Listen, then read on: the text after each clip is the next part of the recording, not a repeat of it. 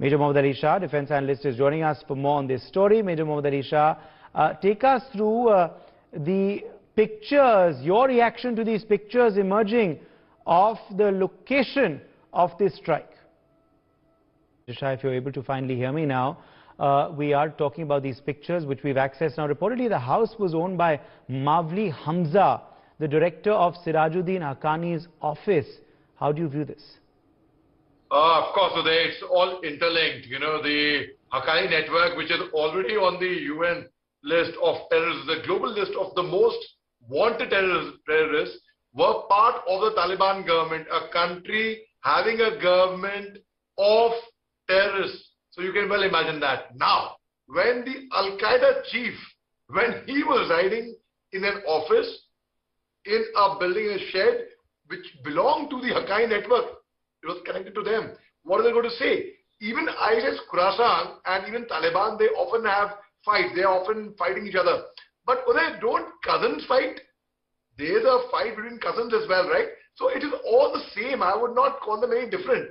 They have, okay, ISIS, Khorasan has a harder ideology maybe than even Taliban. So you can imagine, already Taliban are so barbaric in their thoughts and deeds and their ideology and their actions.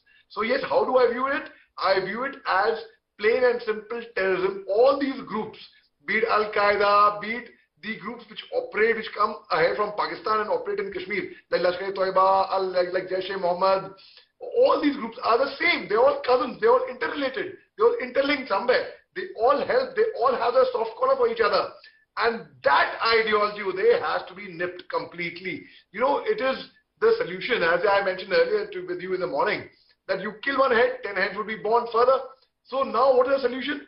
The ideology of all these terror outfits, it's not just only putting the fear of God into them, that of course should be there, but the youth who they end up brainwashing by showing them dreams, all hogwash, all rubbish of getting hoods and I don't know whatnot, which is not even mentioned there. It is like they get brainwashed, and that is their silly, stupid, illogical interpretation on which they sell people and they recruit people. That has to be cleaned completely, because a few years back we had killed Osama bin Laden, US had killed them. No, Zuhairi. Then again somebody else. Then somebody else. It will be a never-ending cycle. Now, how do we put an end to it? Only through education. When you educate these people, we need more people. Yes. Sheel Sharma, former diplomat, is also joining us at this point on the broadcast.